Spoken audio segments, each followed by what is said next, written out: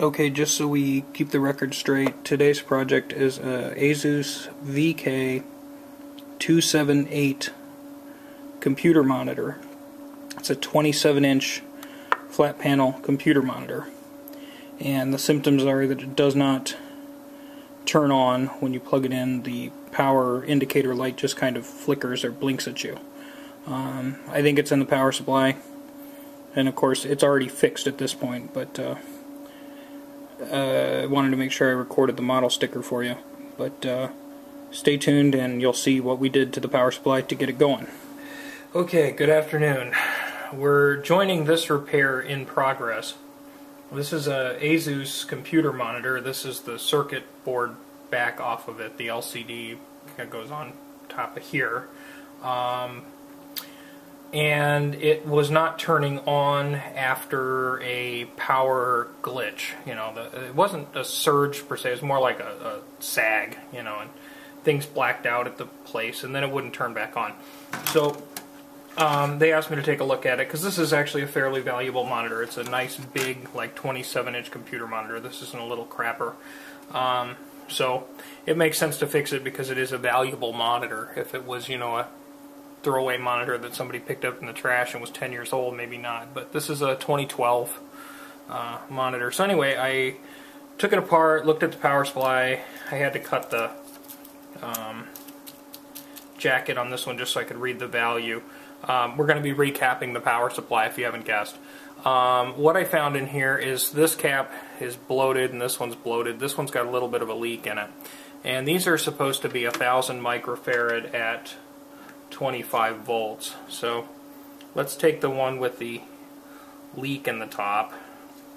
We'll put it in our little tester and turn our tester on, and we'll see what the tester says about it.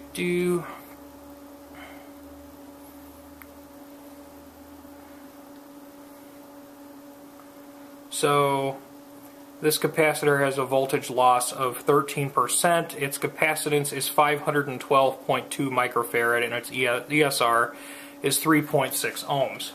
That would be a bad capacitor, considering it's supposed to be 1,000 microfarad, and it's only reading half of that. Here's the one without the leak in the top. This one did not have the leak. We'll test that.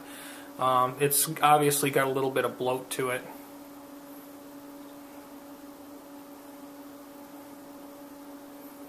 And this one has a voltage loss of 24%, a capacitance of 140.8, and an ESR of 6 ohms. This one that looks better physically because it's not leaking is actually more crap. So here's two new 1,000 microfarad capacitors. Let's compare that to the value of a new capacitor. And we're going to recap this whole power supply despite the fact that it might not be wholly necessary. I don't know if that lead's going to make good contact, but we'll find out in a second. If it says no component, then I'll know.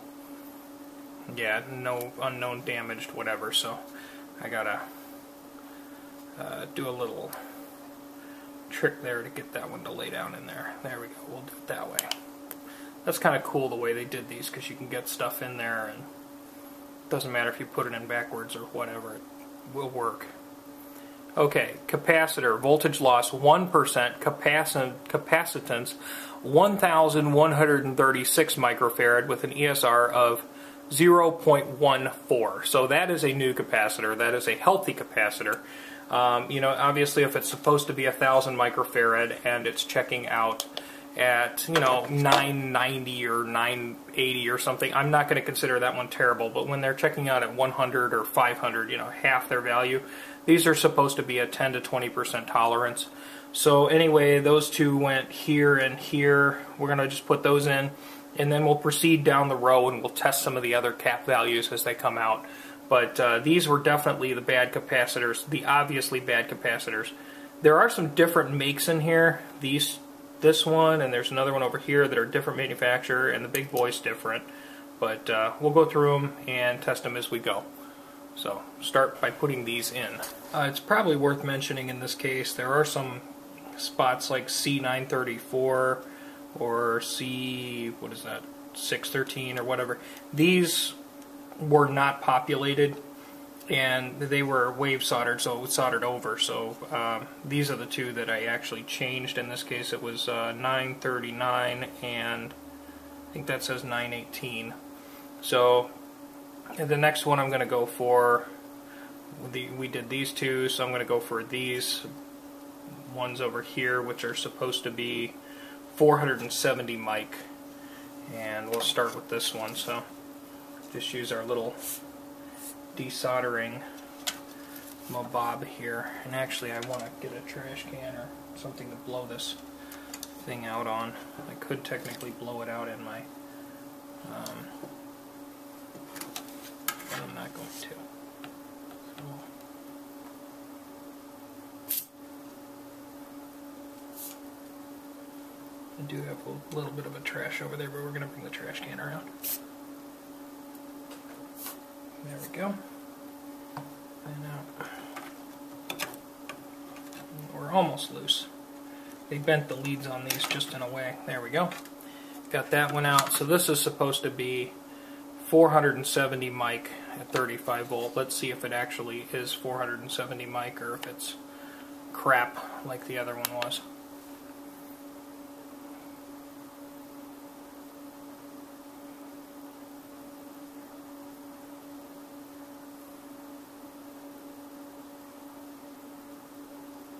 $477 mic. With actually this one checks out to be just fine. So again, just because this is a client unit, I intend to replace all the electrolytic capacitors, but it looks like only these ones are the ones that are smoked so far. So we'll go through. If I find another bad one, we'll report it. But I'm just going to continue to recap throughout. Okay, so no major news here. These two were hideously bad. The remainder of the capacitors that were in the circuit, which are over here, these generally tested, if not on spec or good, pretty close. Okay? Now, my little tester over here will show an obviously bad capacitor, but something that's close, we're only testing it with 3 or 4 volts, so you know it might show okay, but when you put it up to high voltage, it is bad.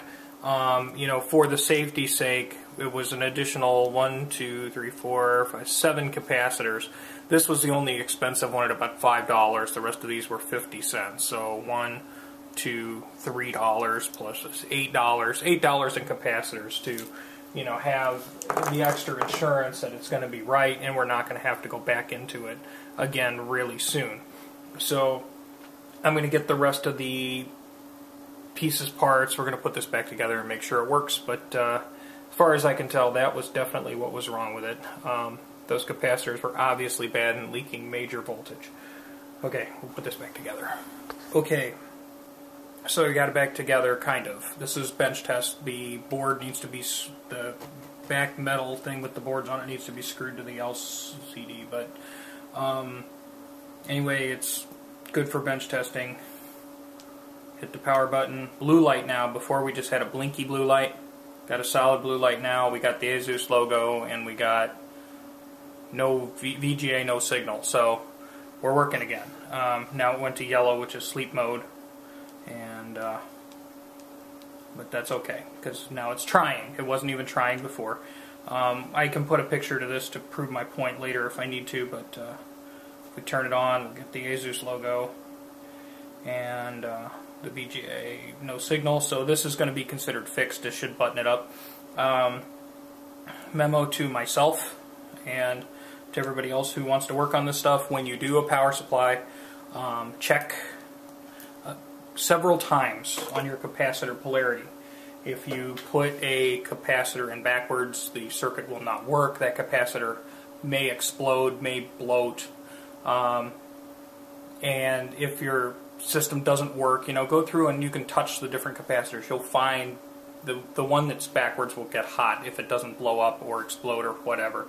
So, you know, just again, look at the board markings, go slow, be careful, don't put them in backwards. And this is a job, you know, for what we call maybe a level 1 or level 2 technician. This is not rocket surgery. It was a matter of opening the unit, looking at it, seeing obvious bad caps, and having, you know, a power supply. The thing doesn't power, so it doesn't power supply board where the cord goes in.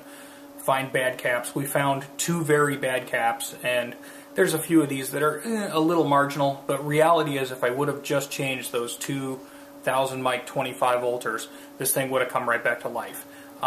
Because this is a client's, and, you know, for longevity, to make sure that this thing lasts another 5 years or 6 years or whatever, as opposed to, you know, a year or whatever before we have to go back into this. We just did the whole lot, the whole batch of capacitors here. This is about $15, I would suppose, if you order it from DigiKey and pay full retail, because that's what DigiKey does, but you can get them there. And that's all I have to say about that. So we'll button this up, and we'll consider it a victory. Thanks for watching. Have a great day.